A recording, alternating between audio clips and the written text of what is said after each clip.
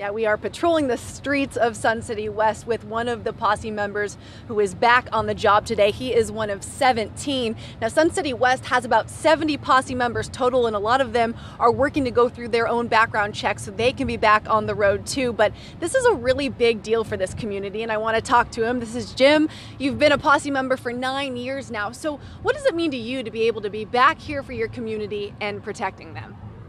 Well, we feel that, we owe everything to this community. Everything that the posse has and has been is the result of the community action. So being back out here, I've seen a lot of people I was at the barber shop the other day. They said, we don't feel secure without seeing the black cars go by. So we really appreciate getting back on the road again. And a real quick question, how did that background check go for you now that you had to do another one to be back here today?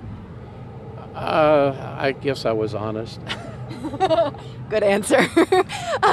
So they're working to get others on the streets, but Sheriff Penzone said this is really an efficiency problem on their part. They're working to get faster background checks for all of the posse members, and they're working to put new policies in place for the program as well.